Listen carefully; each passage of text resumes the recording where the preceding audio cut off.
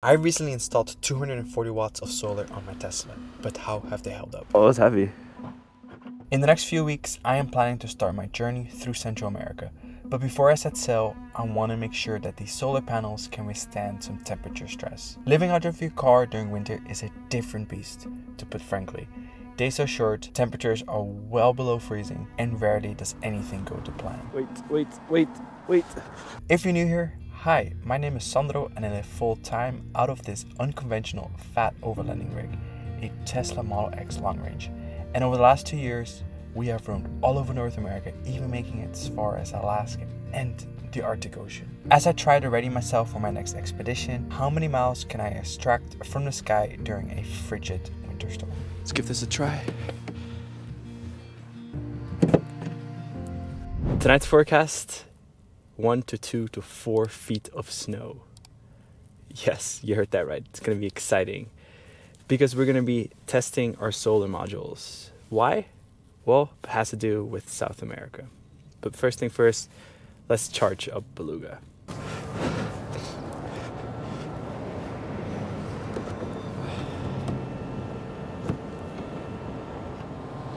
But before anything, let's prep Beluga. So last week I was snow camping as well, somewhere in Colorado, and I ended up losing control and crashing Beluga. So let me just fix that problem with some zip ties. My last one too, so we better make it count. Fix this, because that's the ultrasonic sensor right here.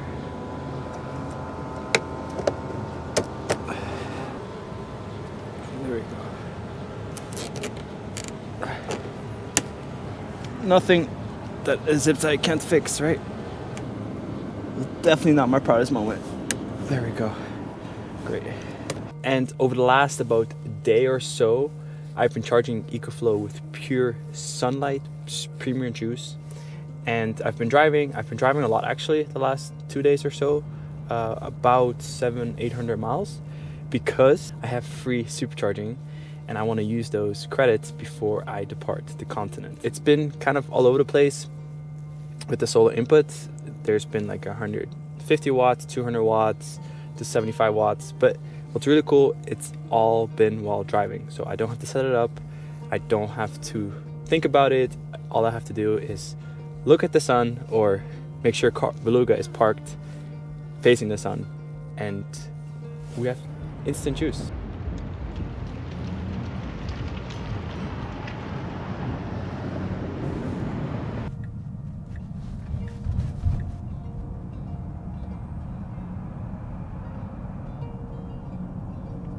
That's the sign that we want to see.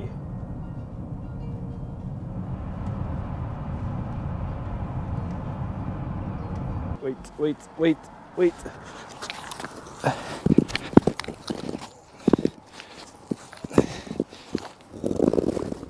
Oh, that could have been bad.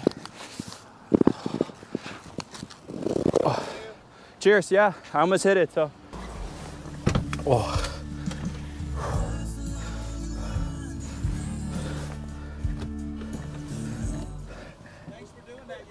Yeah, I'm good. I almost hit it, but somebody else honked, so it's like I'm gonna move them. So, cheers. Yeah, no problem.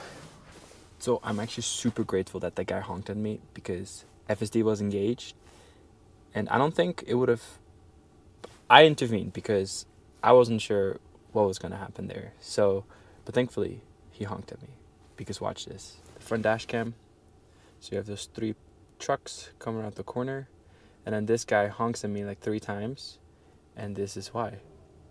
Those are some serious chonkers. Solar charging tomorrow morning would have not happened if I hit one of those, for sure. Oh, what a night it's gonna be. This is good road karma. Hopefully.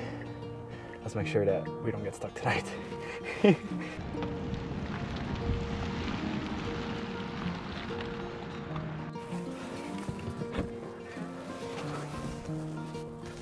What does that say? Avalanche control work may take place anytime in the area north of Canyon Roads. Stay clear of the area when work is likely. This should be an interesting night for sure.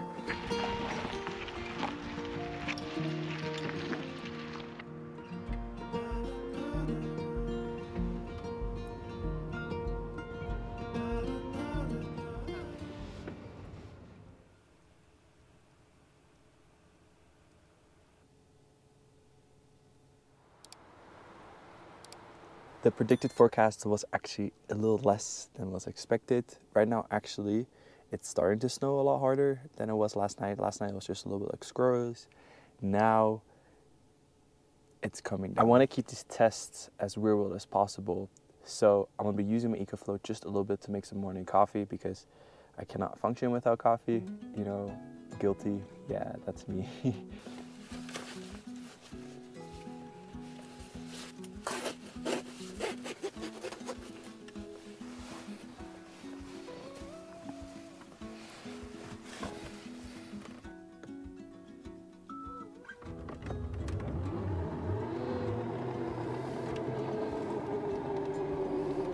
Yeah, Beluga has had an issue with her sensor on top of the door.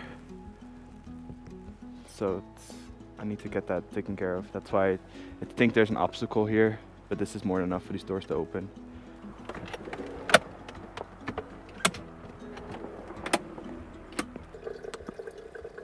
What a beautiful day.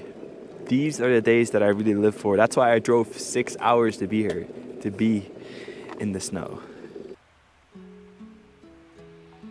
I think we might actually have to rethink our strategy here today because my whole bedroom is getting soaked with snow right now. Oh man.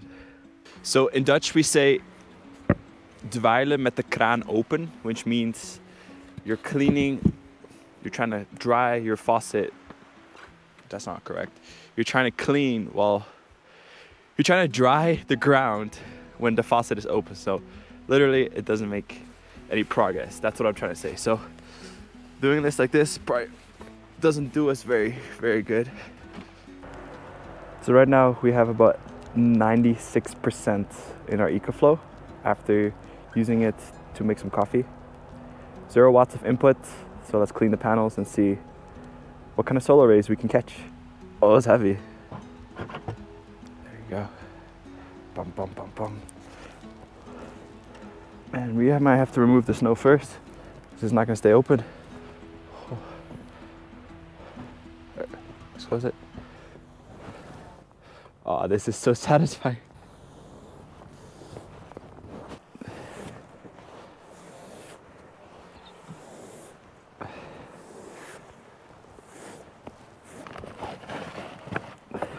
I also feel so socially awkward filming right now. Mobile adapter, a plug. Oh, there we go.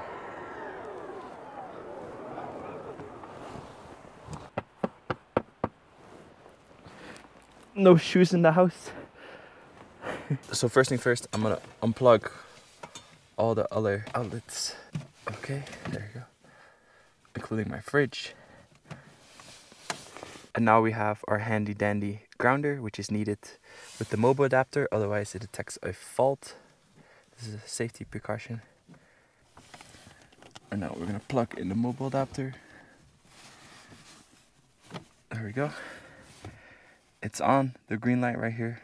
So some of you suggested that I needed some more air ventilation down here. So I do read the comments. So I'm gonna open the hatchback and then I'm gonna remove the subtrunk cover again so cold air can come in so it can cool the battery.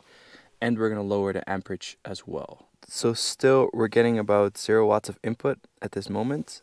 I think it might just be because the cloud cover is too thick with the snow. All right, let's give this a try. Okay, it's blinking, it's connecting. Great, we're charging. So right here, we're at 12 amps. I'm gonna go down to 7, like that. So right now we're about 800 watts of output, still 0 watts of input with the solar. It says it has about 2 hours worth of battery on here.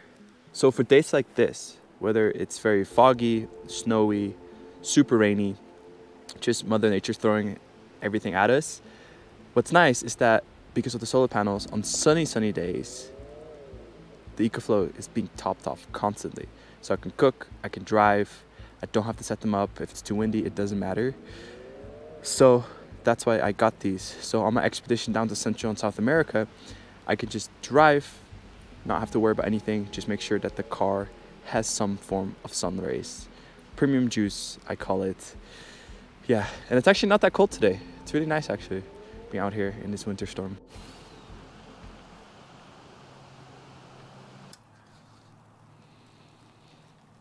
I am keeping a very close eye on the EcoFlow, the temperature.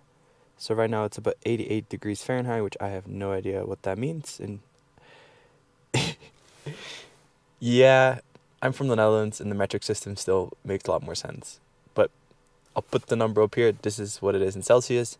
And that is actually the number that when I'm cooking is about the same. So I'm not worried about that. It's overheating right now. A few moments later. So the EcoFlow officially stopped charging. If you see right there. So discharge limit is 1%. That's what I've set it at. So now let's go see how much charge we actually gained. This is pretty exciting. It's not directly today with solar, but over the last 2 days, right? So now we have 93 miles. We've gained 4 miles, just right there. So it's interesting to see now that in theory, when the battery EcoFlow is at 100%, I get about 4 miles of range out of it. So that's pretty neat actually. But that means that about 2 miles of range was actually lost to efficiency, which is a lot too. But if you really think about it, if you had to push your car 4 miles, Beluga is fat, you know? So yeah, just thinking about that, that's pretty cool. And it's all been harnessed by the sun.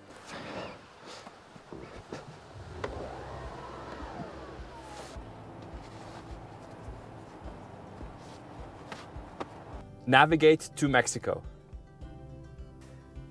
All right, well, here goes nothing.